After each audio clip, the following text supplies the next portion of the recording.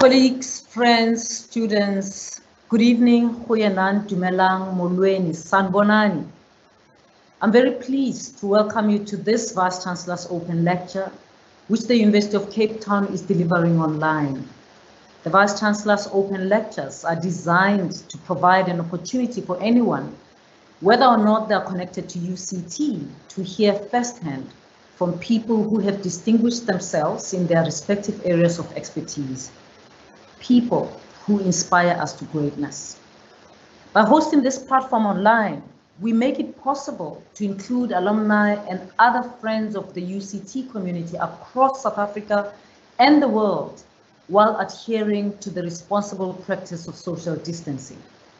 UCT has hosted a broad range of experts, including this evening's esteemed speaker, Ms. Tsakani Maluleke, a proud UCT alumna and the first woman to hold the position of Auditor-General of South Africa in the 109-year history of the Supreme Audit Institution. Since the onset of COVID-19, it has become more imperative than ever that we take every opportunity to connect with one another in any way we can. These discussions allow us to hear and consider different points of view, to instill a sense of inclusivity, transformation, and excellence within the university community, and to focus on areas where we can do better. Combining inclusivity, transformation, and excellence is critical to securing the future of South Africa's democracy. Ms. Maluleke stands at the helm of one of the country's best examples of accountable leadership. World-class auditors in an office respected for its independence, credibility, and integrity. Such leadership is sorely needed in today's world. A panel of business, religious, academic, and civil society leaders, co-hosted by the Business Day earlier this month, warned that recent failures of leadership in government are deterring foreign investment and pushing the country into a precarious socio-economic position that is potentially harmful to all South Africans, but especially those living in disadvantaged communities.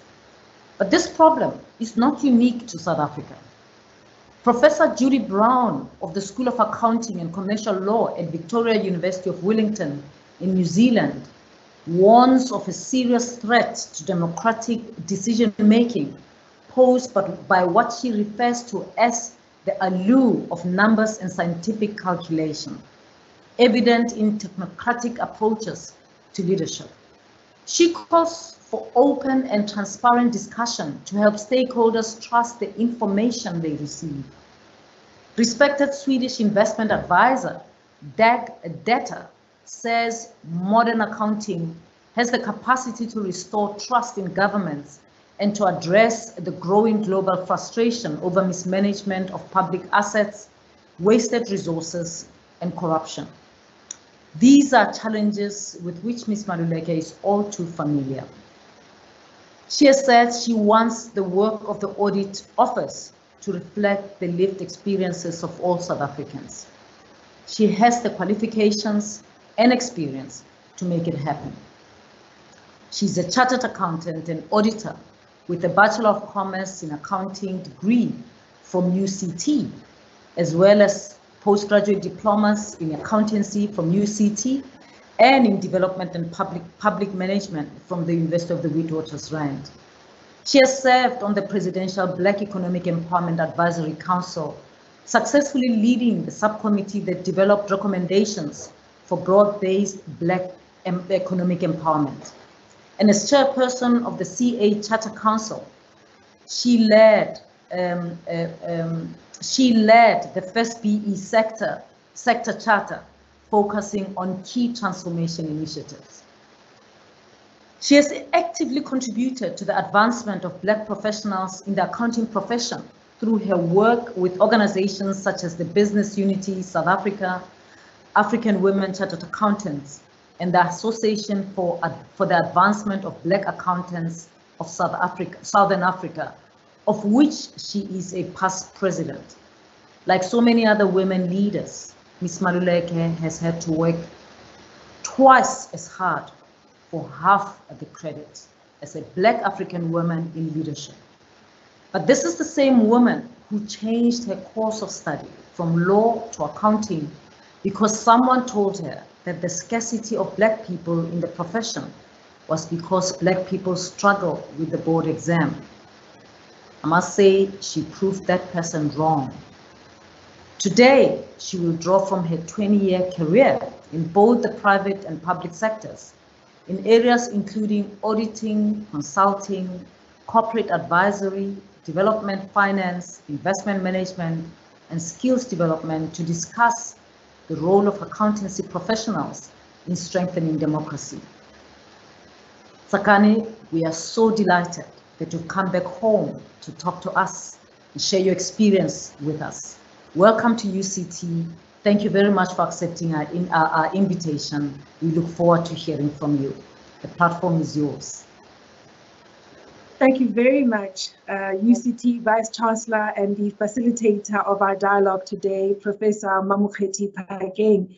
I was delighted to hear of your latest accolade with the university in the UK today. Sincere congratulations to you.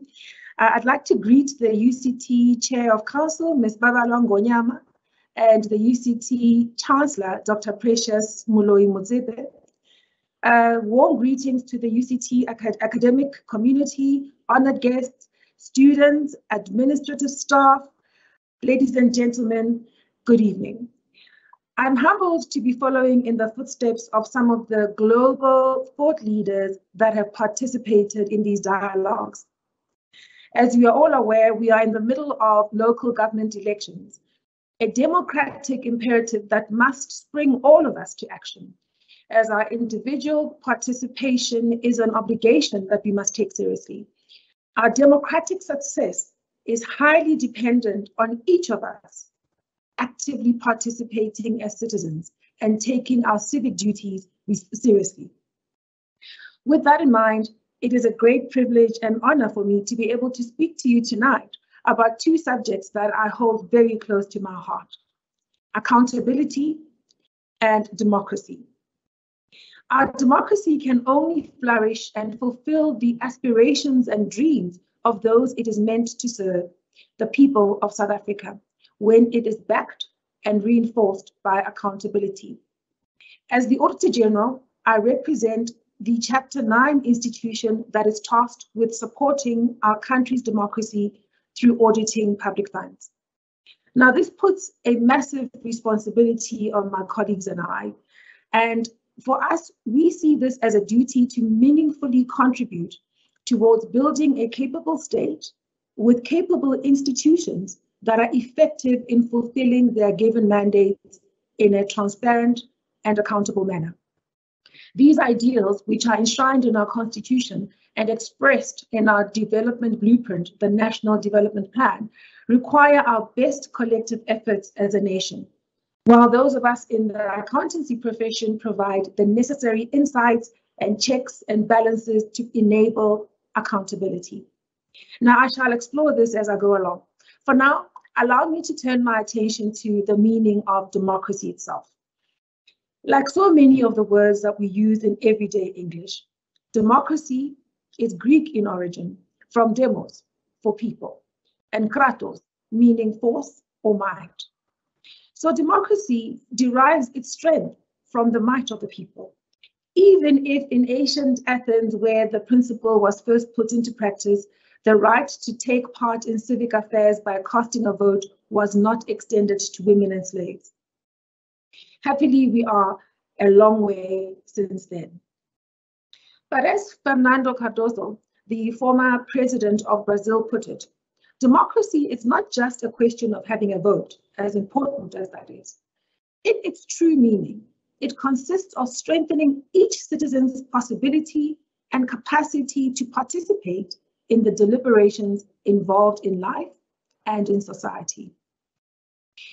Each citizen then has an obligation to participate in free and fair elections, but more than that, it is their right, in fact, their duty, to hold to account those that are elected or appointed to lead.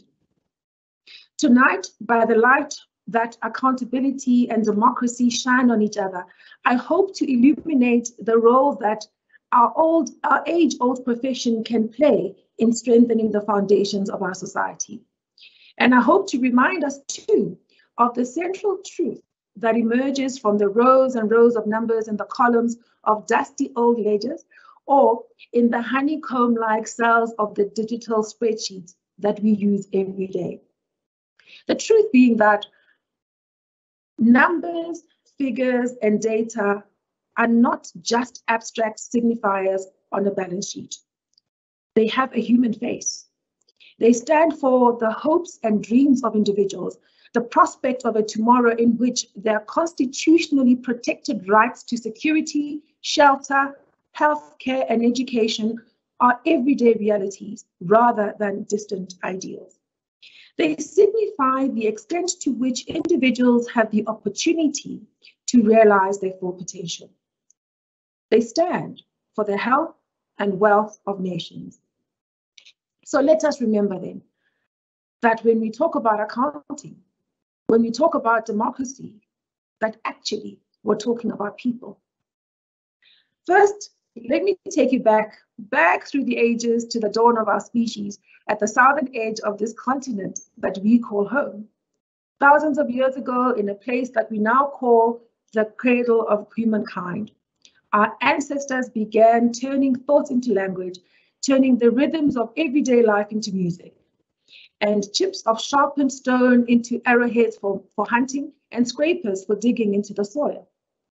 The first rough tools that marked the start of our democracy and our journey as creatures of craft and technology.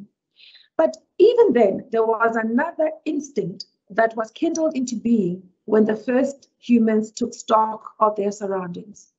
They looked into the horizon and gazed up at the infinity of the heavens. And this instinct to keep tally, to keep track, to add one thing to the next, to subtract one thing from the other, in the quest to find order and meaning in the great calculus of life. Generations of accountancy students will be familiar with the name Luca Pacioli. He was a Franciscan friar who was a master of mathematics and a close friend of Leonardo da Vinci in Italy during the Middle Ages. The main reason as accountants we remember Pacioli is because of a book he wrote in which he introduced the world to a radical new invention that would forever change our understanding of the measure of money. He called it the double entry bookkeeping. Now, even in our age of computerized accounting, where we no longer rely on T accounts, we still abide by the original principles and processes described in that very book. That means we have a special duty to ensure that the integrity of this age-old profession is preserved, protected, and upheld in the rigor of our practice. We must appreciate that our license to serve society is founded on trust that society places in us. Society expects us to serve its interests with utmost integrity and accountability. That is the basis on which we as accounting professionals earn and maintain our license to serve. We must continuously stand for trust, integrity, and service. Therefore, we cannot allow accountancy to become complicit in its own corruption. We cannot allow accountancy to facilitate, enable, or even turn a blind eye to malfeasance in the management of public money. Because when that happens, hopes and aspirations wither on the vine. Dreams turn to dust. Sadly, in our country, we are no strangers to this slow process of fiscal and moral decay that can come about when dreams ultimately turn to dust. Just a few familiar examples involving members of our own profession will suffice to make the point. We have KPMG, one of the big four auditing firms, who by their own admission failed on the basic purpose of auditing and neglected the concept of public interest. We have Nkongi, that Black-owned auditing firm whose leaders blatantly contravened the legal prescripts relating to ownership of audit firms, leading to the demise of an otherwise great success story of transformation, racial and gender transformation in the profession.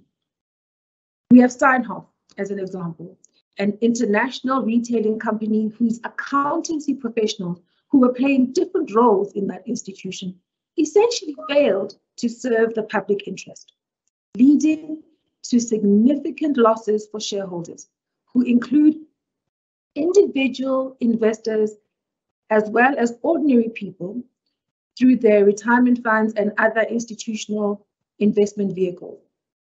Taxpayers too lost a great deal of capital through what happened at Steinhoff. I refer to taxpayers in recognition of the fact that the Public Investments Corporation, the PIC, which invests on behalf of government employees, lost significant investment value as a result of the Steinhoff so-called accounting irregularities. As you know, the Government Employees Pension Fund is a defined benefit pension fund, meaning that if its assets cannot cover its liabilities, taxpayers will have to foot the bill as those liabilities become due and payable to retired civil servants. And then we have the State Capture Commission, which, yes, has yet to conclude its report, but listening to the testimonies through the available platforms, that commission has nonetheless provided us with more than enough evidence for concluding that the accounting profession was implicated. These are just a few examples that remain our national shame, and we will continue to live in the shadow of these transgressions for generations to come. And before we talk about what state capture has cost us in pride, progress, reputation, and economic stability, allow me to shine the light for a moment on brighter tidings. Now, as Prof. Phakeng alluded, earlier this year, the World Bank released its 2021 Global Synthesis Report into the independence of supreme audit institutions. And they did this looking at 118 nations, 118, across the globe. Truly independent sides, says the report, can fulfill their mandate to reduce waste and abuse of public resources, allowing these to be better channeled into programs that benefit citizens. Now, there are 10 indicators of independence, including legal, financial, mandate, coverage, as well as operational dimensions. Countries are graded on a ranking from 0 for low to 10 for very high. Only 2 countries out of all of those that were surveyed scored a perfect 10. The one was the Seychelles, and the other, of course, was ourselves, South Africa. This is an important affirmation of the independence of the Auditor-General of South Africa as the supreme audit institution, and we must celebrate it. However, I believe that it should not only be a source of celebration. Rather, it serves as a call to action, a signal that there is still much work to be done, and that those of us that have decided to dedicate ourselves to the task of supporting democracy by serving in the AGSA, we will find no easy road before us. So we should not become victims of our own complacency, neither should we be victims of any fear. We should be courageous enough to make a meaningful contribution to honor our democracy. The American investor, Charlie Munger, once said that in a democracy, it takes a scandal to trigger reform. He had in mind at the time the spectacular collapse of the American energy giant Enron, whose bankruptcy in 2001 due to corporate accounting fraud cost its shareholders in excess of $74 billion US. Just how much, we may wonder, has our own great national scandal cost us? It's hard to say with certainty, given the scale and the scope of the alleged state capture and its impact across different institutions over many years. But there is a figure that comes to us via the South African Institute of Chartered Accountants, who commissioned a study by Stellenbosch University into the depth of corruption in South Africa. That figure is 1.5 trillion rand lost to our country between 2014 and 2019. To put that number into perspective, this is money that could have funded the country's developmental imperatives. So clearly, state capture has a direct impact on the lives of ordinary South Africans. Often we think of the state as having been captured, but in truth, if you think about it, it's about you and I, the citizenry, each of us who has a stake in the future of this nation, whose hopes and dreams have effectively been held hostage. In the public service where we audit, it is the failure to improve people's lives and the derailing of their democratic aspirations that bear the most eloquent testimony to the consequences of capture. Practically put, how many hospitals could have been built for that big amount of money? How many schools? How many housing projects? How many enterprises? How many jobs? Now, we can't audit imaginary expenditure. What we can do is learn and reform. The Swedish author and investment advisor to government, Dag Detta, whom Prof. Phakeng referred to, he reminds us that proper accounting is necessary for politicians and public representatives to act in the long-term interests of their communities. Without the use of modern accounting and professional governance, he argues, we are at risk of allowing the largest wealth segment in the world, public assets, to be mismanaged, with resources wasted, obligations hidden, and ultimately vulnerable to corruption. Addressing this shortcoming would be a first step to restoring trust in government and faith in democracy for the benefit of society as a whole. It is time, says Dag Detta, for accountants to shed their dreary suits and glasses, the uniform of their Clark Kent alter egos, and act like real superheroes whose mission is to bring proper transparency to governments. Now, this vision of super accountants rushing to the rescue is an attractive one, but I guess it ignores the everyday reality that we've come to know only too well, that accountants are only human. We all know the names of the trusted firms and the individuals, some of whose cases I referred to earlier on, with legacies stretching back hundreds of years that have seen their reputations compromised, their integrity questioned by the net of capture that has left them wriggling and reeling in the taint of alleged corruption. What is an accountant without accountability? How can an accountant best do their job without, if needs be, being held to account? Now, I raise these questions in recognition that we have noble aspirations as a profession, but we're also human. So how do we keep each other and ourselves accountable?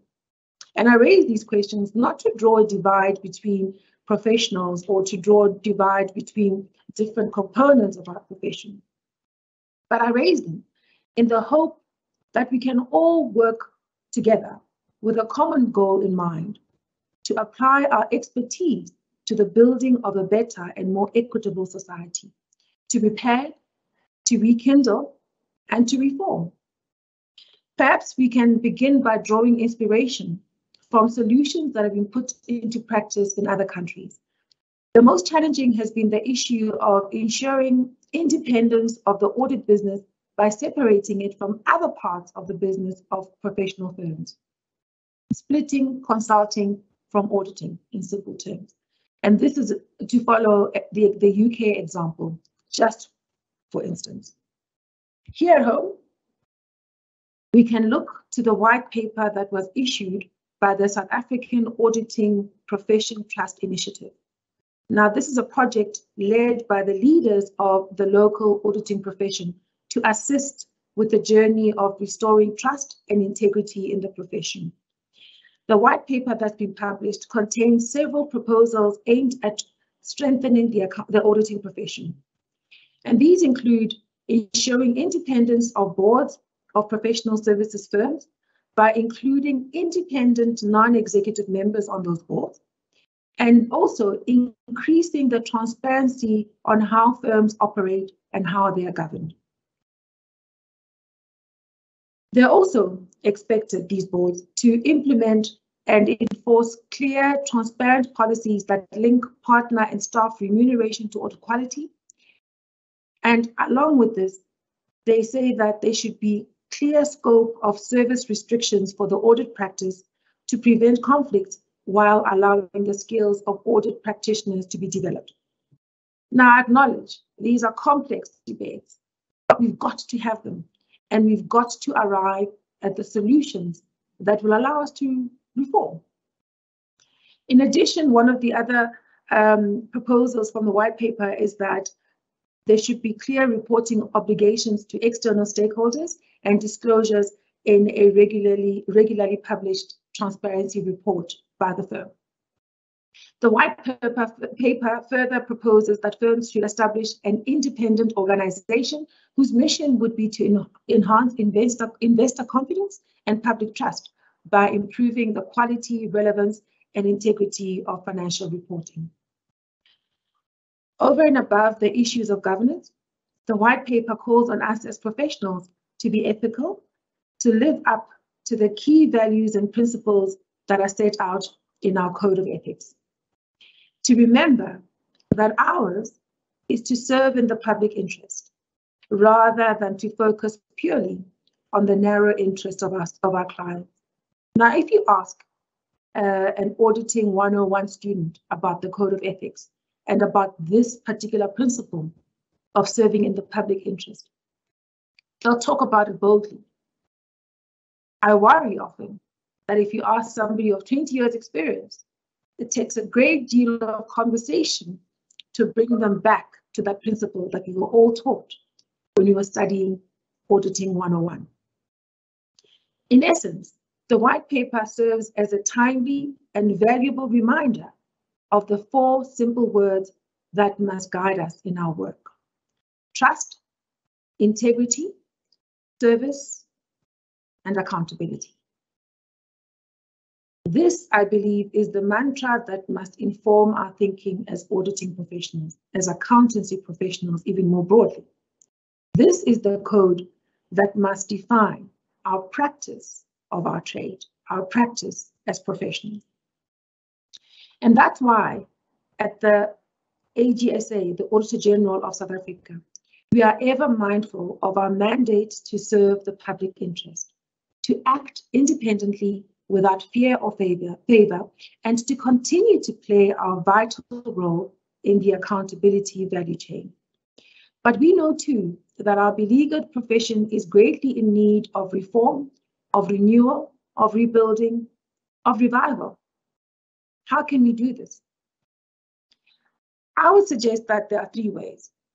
And these ways, I think, apply not only to accountants and auditors, not only to professional services firms, but to a great deal more institutions.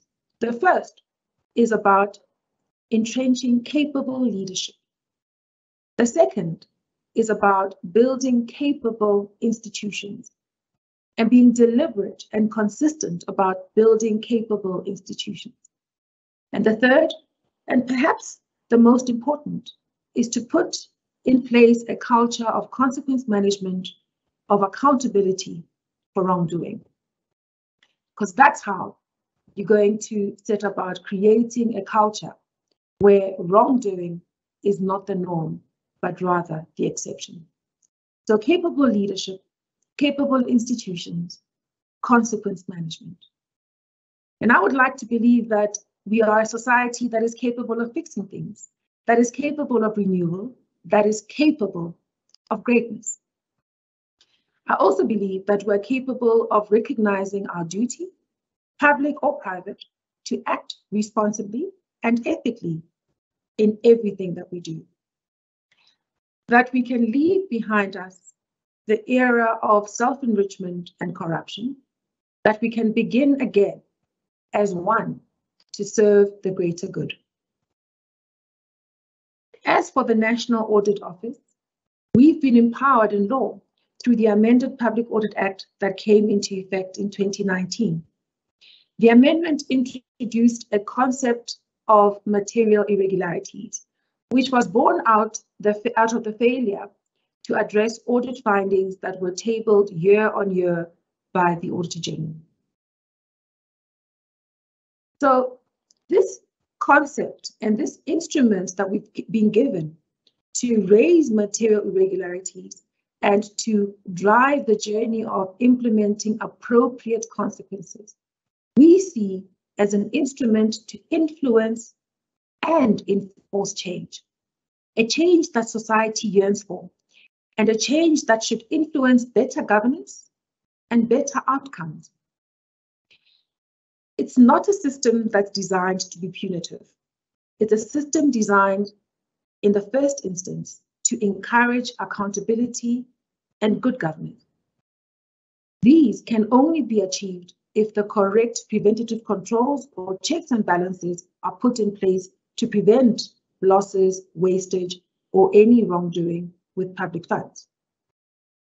These new powers do not empower the AG, as people often say, to take people to jail, but rather they empower the AG to enforce corrective actions where preventative controls have failed and where those that have been appointed as the stewards of public funds fail to effect consequences.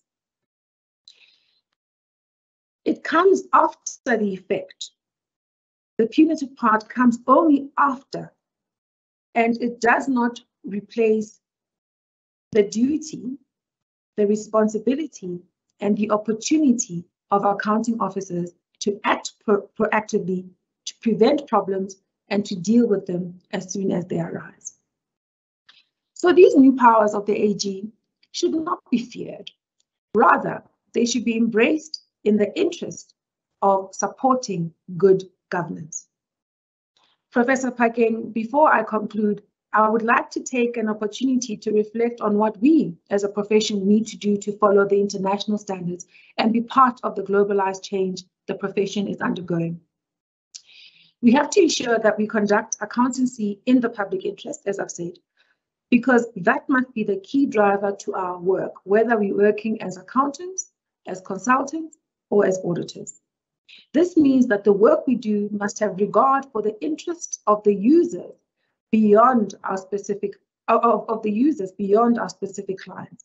The work we do must be of high quality, and it must respond to the needs and expectations of stakeholders. We live in a world where investment decisions are made and implemented quickly, right? And these decisions are made by people who use financial statements, people who rely on accountants and auditors to prepare and publish relevant and credible financial information. So our country's prosperity depends on our ability to build and maintain confidence and trust in the accounting and auditing profession. Never has it been more urgent to reaffirm our commitment to ethical conduct, to integrity, to quality, and to service. At the AGSA, we grapple with the matter of how we maintain our own independence, our relevance, and our professionalism on an ongoing basis. To this end, we keep finding ways to close the gap, be it real or perceived, between our audit messages and the lived experiences of citizens. We place extreme emphasis on stakeholder management to influence better performance and accountability by the people appointed as stewards over public institutions.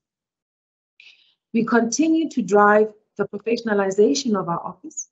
In fact, through the SAICA accredited training scheme that we have, which benefits over 1,200 young people in any given year, we make a significant contribution to the growth and transformation of the profession, with benefits for both the public and the private sectors. We do not compromise on our extreme adherence to quality control measures, and we ensure that our staff undergo regular external assessments. We report on our performance transparently in our own annual report, taking the corrective steps we undertake where we did not meet our set high standards and benchmarks. As an organization, we strive to lead by example. We strive to ensure that year on year, we obtain clean audits from independent external auditors that scrutinize our books, and we also ensure that we adhere to the very same rules that we expect our auditees to adhere to.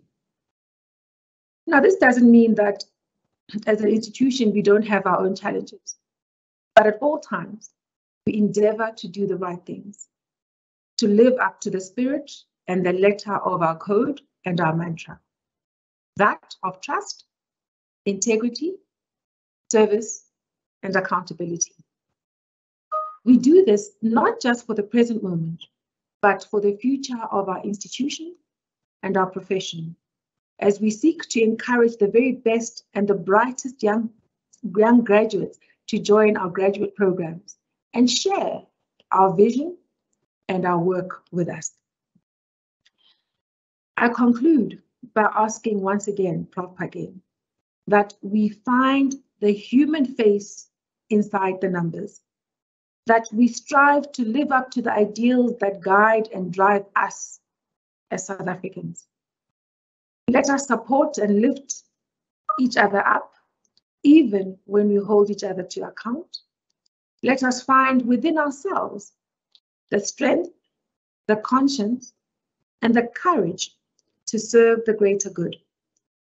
Here on this continent where humanity began, let us prove to the world that we are capable of doing what needs to be done to fulfill our hopes, to realize our dreams, and to make this a better place for all of us. Thank you so much for your kind attention.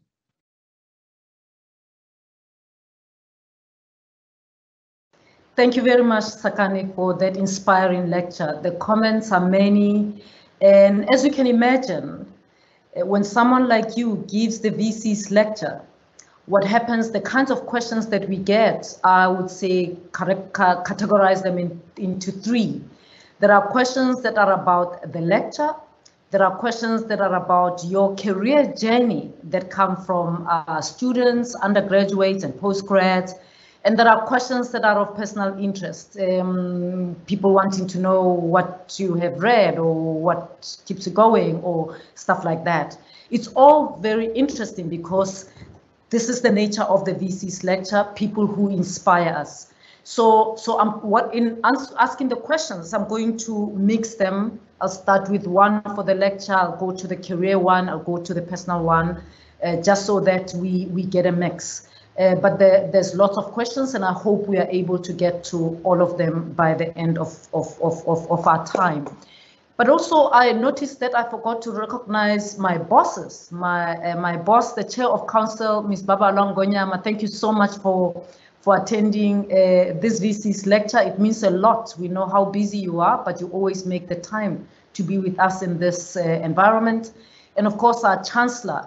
I don't know which part of the world our chancellor is, but we are very delighted that we are with us. Again, she's very busy going all over the place, all over the world, meeting and making things happen. And we're delighted that you always make an effort, not only to support us, but to be with us. Thank you so much for both of you being here and all other members of council who may be in the audience. Tsakani, the first question, and I'll indicate where it comes from if the name is mentioned. If the name is not mentioned, it's anonymous. The first question says, how does the Auditor-General ensure the safety of their auditors and the integrity of their audits when they discover corruption or fraud? And as a result, there is a reactionary threat to the Auditor-General's processes and people. Thank you very much. That's a great question. In fact, we worry all the time about the threats to the staff of the National Audit Office. I'm always quite clear that the young professionals that choose to work in the audit office, these are people who studied accountancy and auditing. They don't sign up to be threatened in that way. But the good thing is they prove to be resilient because they understand the mission that we are charged to deal with. So how do we deal with it? In a couple of ways. One, we collaborate with SAPs and other leaders in the institutions where we audit to identify risks, to mitigate risks proactively, and also to safeguard people where we need to. And that seems to have worked so far. The second thing we do is we equip our guys with three things. One is just vigilance around you. And I think that's something that all of us in South Africa need to learn.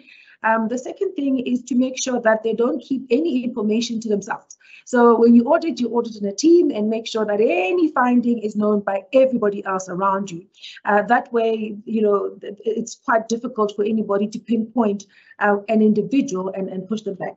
The third thing is we keep reminding our guys that our job is to audit and report and to hand over the issues to those that must drive the implementation of consequences. We only step in when the people who need to implement consequences fail to do so. So I've given a long answer. I'm saying we still worry about it, but so far we've had few incidents, and those few cause us to continue to worry. And the other part of my answer is that we continue to collaborate with other institutions that help to keep our team safe. All right, thank you, Tsakani. I'm going to go to I want to go to a career question.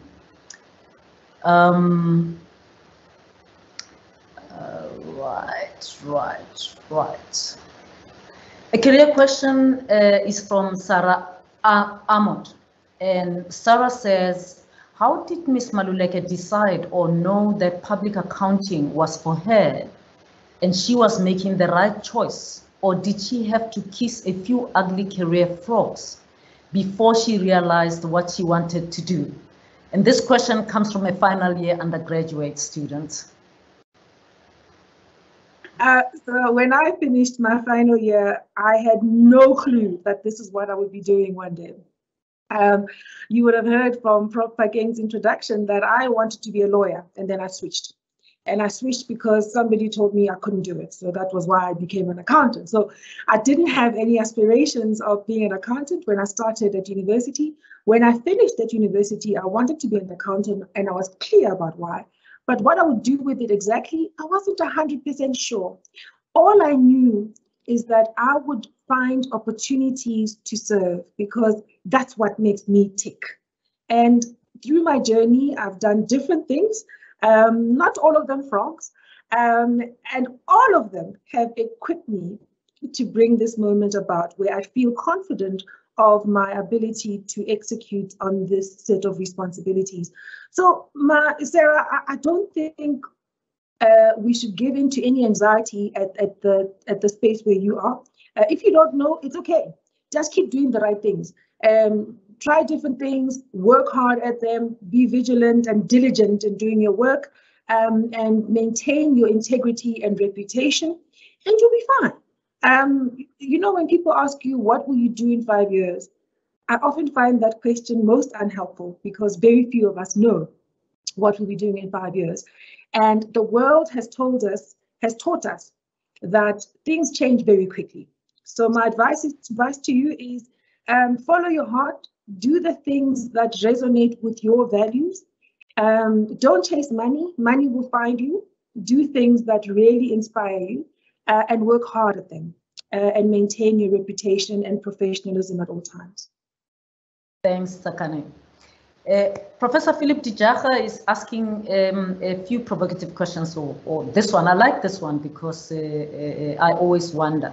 And he says, does South Africa still need thousands of bright students to become accountants?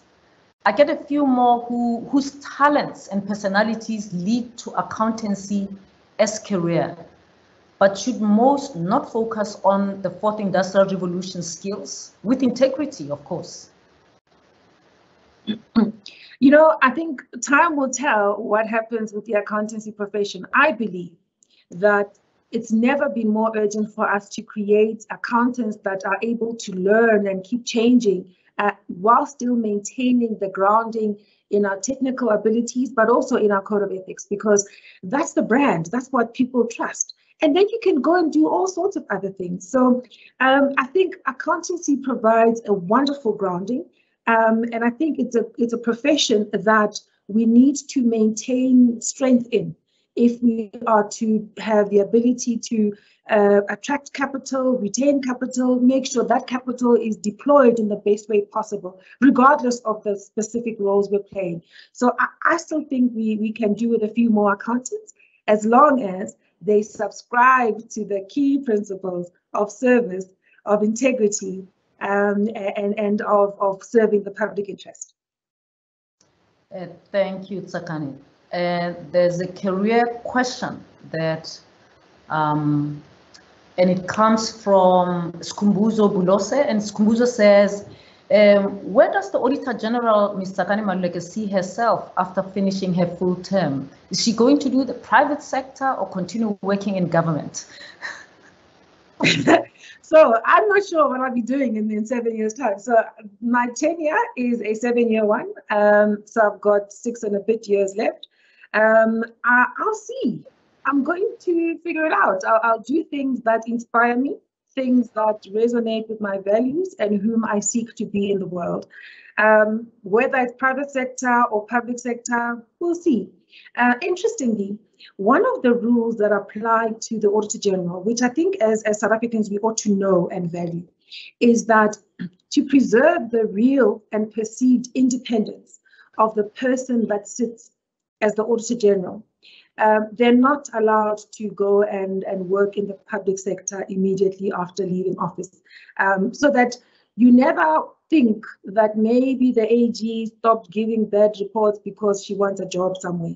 Or you never think that she's giving really glowing report in a way that's dishonest. Even if she isn't, but just the perception alone would be a taint on the institution. So I would likely stay away from the public sector directly, but what I will do, we'll see.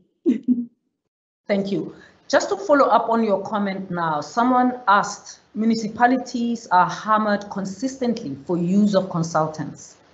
Majority of these consultants are former Auditor-General officials and AXA co-sourced firms.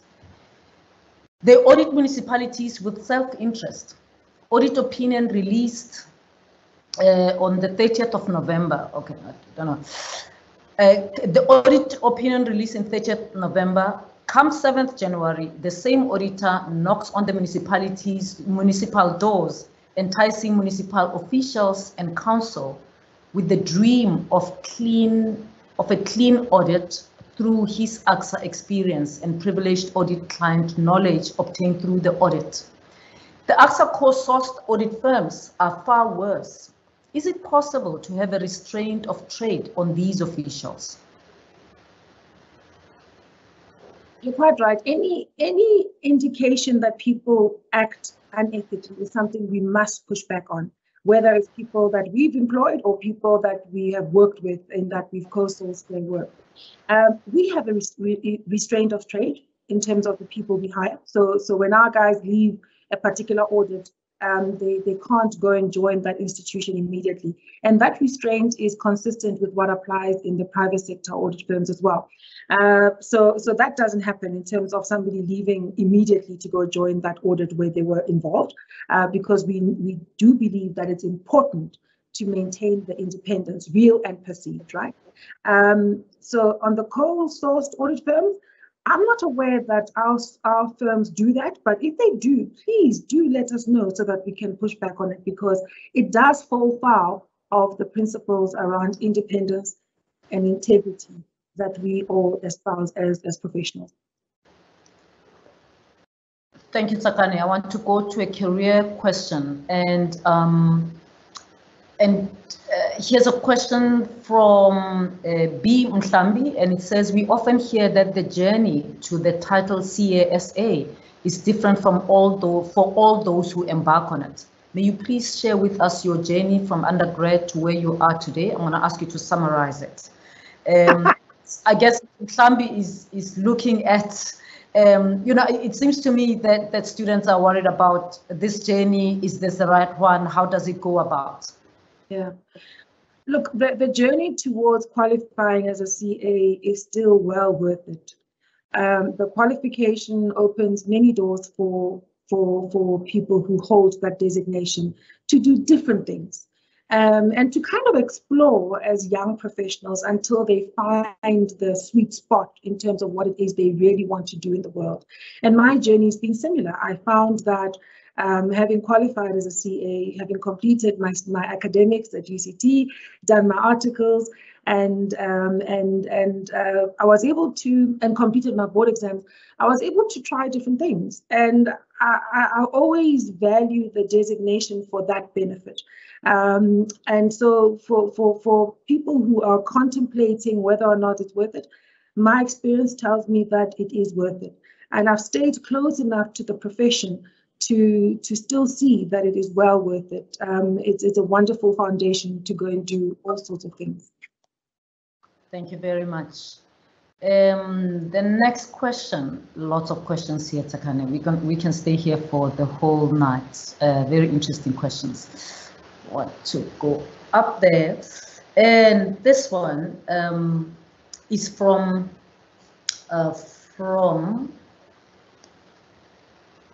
and if I don't understand the acronyms that you use, Tsakani, I'm just gonna refer to them as they are, because some people are using that. Kaone M says, rampant corruption and poor governance is very common across Africa, and I can imagine can lead to demotivation for those that are doing their best in the public sector, especially in the Auditor-General office. What keeps you going and what motivates you to do your job with the utmost integrity, efficiency, accountability, as we see you do since you have stepped into your role? Also, what has been your proudest moment in your career? I should have said this is a career question, but go ahead. Okay, no, thank you. Thank you very much for the compliment and the recognition. The thing that keeps me going is the notion that I feel like I'm doing exactly what I'm caused to do in this world. I didn't know, 20 years ago, I had no clue I'd be Auditor-General. But where I am now feels like the right thing to do. So that's why I'm able to wake up every morning and give it my all. And I will continue to do that until I complete this term, because that's what I committed to South Africans. And beyond that, we'll see. All right. And Petrucho Lekhanyani says, how does the Auditor-General's office build public confidence when some municipalities perennially get clean audits, while bread and butter issues such as water, housing, primary health care, connectivity, etc., aren't even the desired levels? To a lay person like me, these contrasting outcomes can lead to high levels of apathy in the Auditor-General's office involvement in strengthening our democracy. Yeah, I think that's a great question, and it's something we grapple with all the time. I often say that if you look at what a clean audit means, it means that that municipality, as was the example, that they've been able to prepare financials that are credible. So you actually know where the money went, right? So you can assess whether it was a good thing that money went there, but at least you know what they've done with it, which is important. It's the first tier of accountability and transparency. We also check on performance information. We look at the credibility of that information, whether or not they've actually achieved what they say they have. It then gives you a tool to assess whether or not that's enough to meet your aspiration, whether or not that's consistent with your expectations, and if it's not, you can have a conversation. If they can't even give you a performance report that's credible, you can't have that conversation, right? The third part is about compliance with key laws and regulations. So for me, a clean audit tells you about an institution that has the right level of commitment to accountability and to transparency. What we need to do then is to use that information to have the next conversation about performance, actual performance. So it's not either or, it's both. It's clean audit and delivery. It's clean audit and institutional strength. And so when we grapple with it in the audit office, we keep asking ourselves, are we doing enough to close the gap in perception between what a clean audit can mean and should mean and what people think it means? Some of the gap is about making sure people understand, but also some of the gap is about us shifting how we look at things so that we can meet the reasonable expectations of citizens. So it doesn't lead to apathy. When you ask these questions, it challenges us to keep doing better and better. All right. And the next question says, can Maluleke unpack for us on how stakeholder engagement managers in her office can assist in realizing the goals of the country and the mandate of the office? And secondly, is the amended PAA implementable by the relevant stakeholders to hold those in the wrong accountable? So let me start with the stakeholder managers. So in fact, most of our auditors actually are stakeholder managers. When we audit, we engage on an ongoing basis with the people responsible for running those institutions. We dedicate a lot of our resources, a lot of our time to engaging. We talk about the status of records even before the audit starts to make sure that they are ready, right? We talk to them about the audit outcomes and what they mean and how they can fix things. And we talk to them about what are the things they need to change in their institutions to drive improvement. So that's a duty that falls upon pretty much all of our auditors in a way that challenges them but excites them at the same time. We believe that we've got to use the fact that we understand the public sector in the way that we do. We see the public sector right across the different value chains every single year. So we're constantly there. We've got to use that information to the benefit of those that are charged with running government. In fact, that's consistent with international standards, actually, applying to Supreme Audit institutions. The idea that Supreme Audit institutions ought not to just report and audit, or pardon me, audit and report. They've actually got to use the fact that they have the audit mandate to mine insights that can help those that run government understand what actions to take so that they can drive improvement. So we've embraced that as a principle and have done so for many years, and we'll continue to do it. Hopefully, in time, the work we'll do will start to drive a different culture, start to change behaviors in the public sector, and make sure that we equip those accounting officers and senior managers with an understanding of how our audit insights can help them, rather than for it to be a source of anxiety and fear, right? And similarly with the Public Audit Act, the instrument allows us to enforce consequences. So the way it works is this way. It says, once you've audited and you find a non-compliance, let's say, or a problem, you report it to the accounting officer. So that's the MM, that's the head of department, that's the Director General. And the law actually says that they must take the issue, go and investigate what really happened, take the action of either disciplining staff, training staff, so that the matter doesn't arise again, tightening their system so that the error doesn't arise, or if there's been a leakage of funds, go and collect those funds back into the institutions, recover them. And if there's been criminality, refer the matter for investigation by an action by law enforcement. That's what the law says. The problem is that far too many of them don't do that. So this new amendment equips us with the responsibility and the duty and then the right to enforce the implementation of consequences. So we elevate the requirement of the accounting officer to act. Can it help? Absolutely. Are we seeing it help? Yes, we are. Must we do more? Absolutely, I believe so.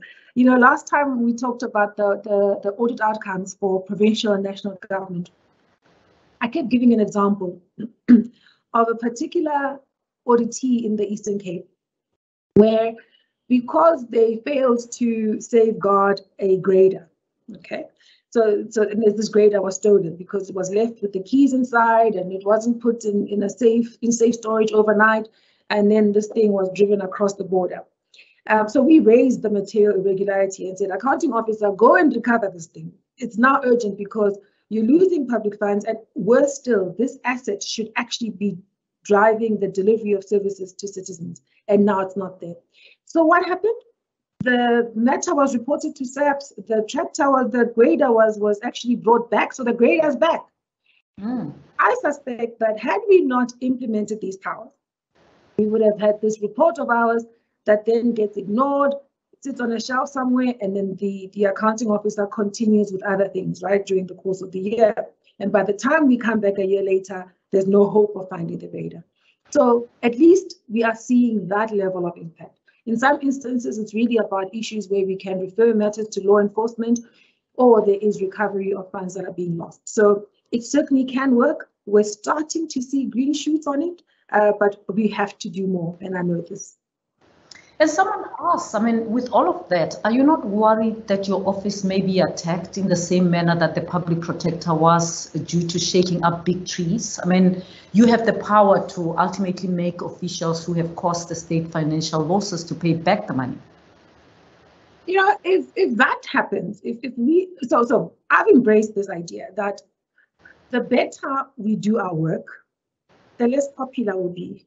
That's the paradox of it.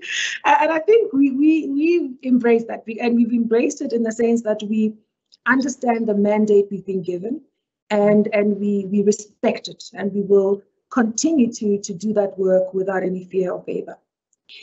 If that happens, I would hope that South Africans would be the very first people to push back. I would hope that those whom the audit office is meant to serve would be the very first ones to ensure that our staff is not threatened, the institution is not put under pressure. Because it's really not about personalities, right? It's about institutions fulfilling their given mandate for the benefit of citizens. And we've got to make sure that that happens. I want to ask the last 3 questions because I can see that time is running out. We're going to have to leave a lot of questions unanswered.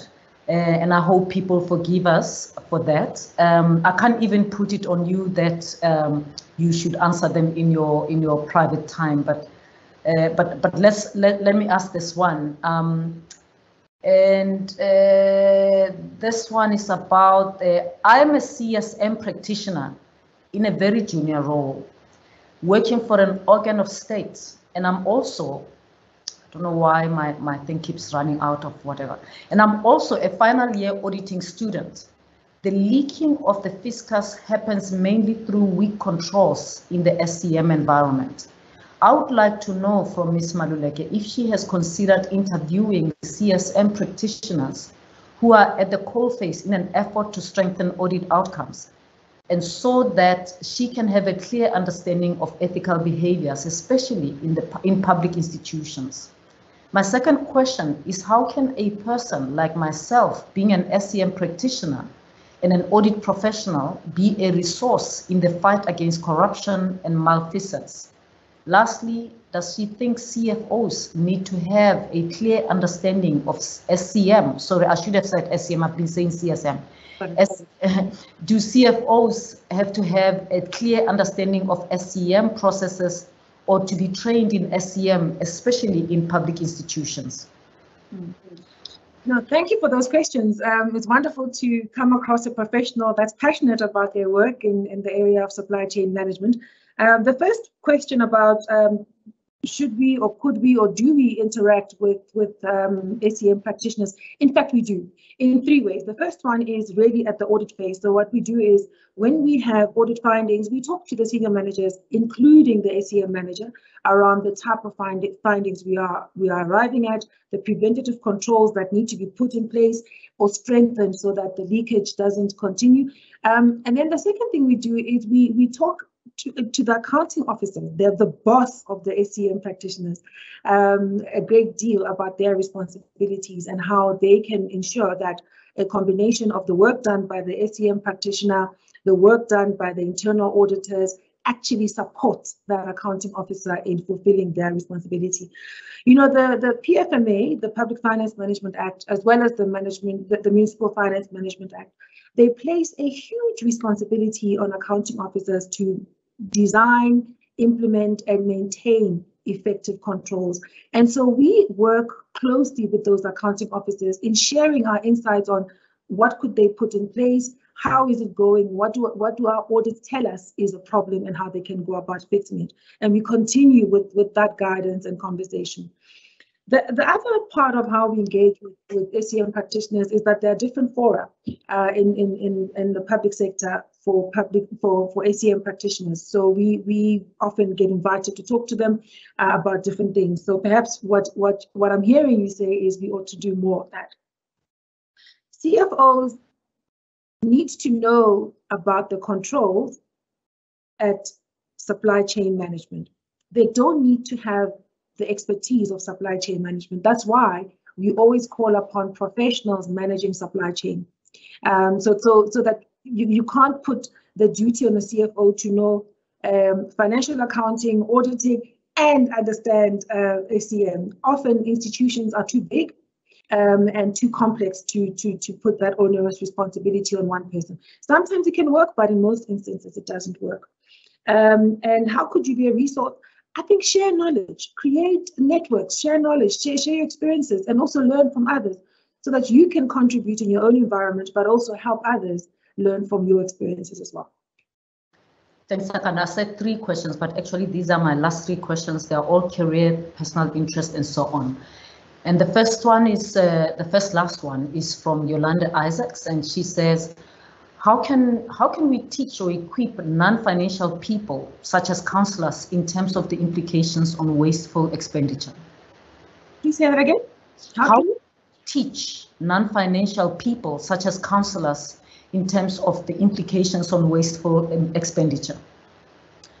You know, the matters around those duties of councillors, for me, it's really about the induction program. Make sure that you've got a proper induction program that equips the elected public representatives to understand their duties and figure out how they execute on them. And then you've got to drive ongoing training for those accountants, for those councillors, because it's one thing to do one induction program at the beginning of term and then forget about it. You've got to do it on a consistent basis. The other thing is we've got to find a way to maintain stability in leadership. So you need competence and you need stability, because that's how you build capability in an institution.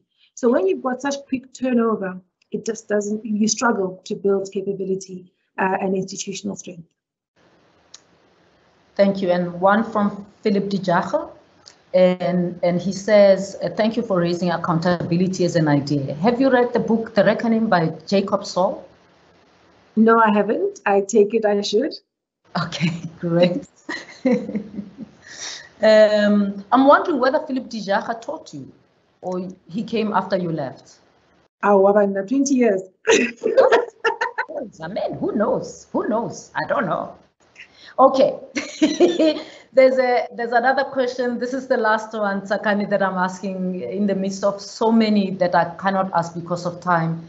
And it says, and it's from Yolanda again. Thank you so much, Yolanda, for the interesting questions. And Yolanda says, when you leave office one day, what legacy do you want to leave behind? I would want to be remembered for having protected the strong institution that I inherited, for having shifted the needle in delivering value to society. And that's why I keep talking about how I want our work to have a more direct link to the lived experiences of South Africans. Yes, in demonstrating it, but also in improving it. Whilst we don't run government, I would want to make sure that the fact that we are there makes a difference in different institutions. That's what I would like. Thank you so much. We are at the end of our program, and so we have to conclude this important discussion. But as I said, there are so many questions and that have been asked, all of them very interesting. I mean, I think it would be a good idea to take the questions, hand them over to the Commerce Students Council so that they can invite you and you can have a conversation with them just on those questions, because there are kinds of questions that I think students in the Faculty of Commerce would really benefit from an engagement with.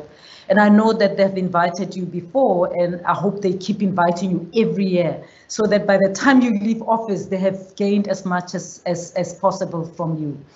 But Tsakani, thank you for sharing your insights. You have given us important food for thought about the role that we as a university have to play in opening the way to a future workforce of accountants that truly reflects the demographics of South Africa, and which will ultimately contribute to strengthening our democracy.